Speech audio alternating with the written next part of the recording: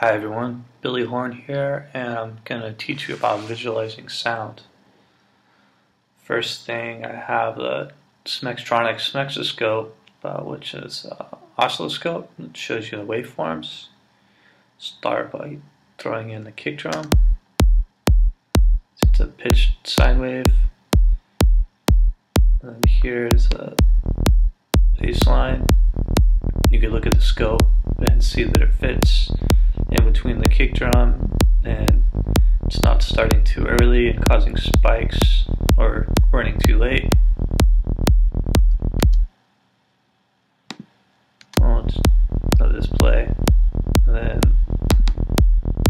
here's a frequency analyzer. Have the kick drum. Most of its power is here, 100 Hertz and below. They still have the snap that goes along.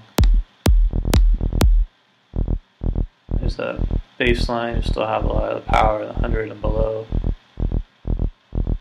There's another frequency oscillator, the MMultiAnalyzer. It's on the demo version right now. As you can see, it breaks individual tracks by colors. So you have the kick drum, the bass, have it tuned for E, so it's peaking up here. Have a clap, hi-hats, and synth. As you can see, the open hi-hat and the closed hi-hat have their frequencies, and claps peaking right here. And you got all this room here for adding synths and effects. Another way to visualize is the sonogram.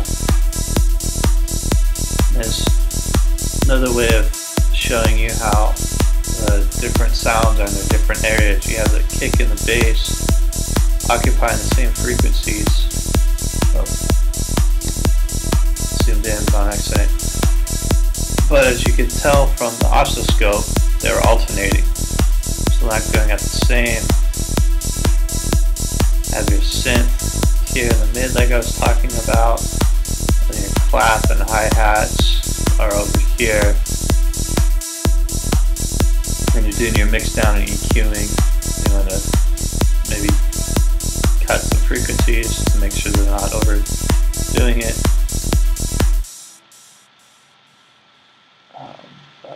Hopefully this helped to further your knowledge about visualizing sound as opposed to just hearing it.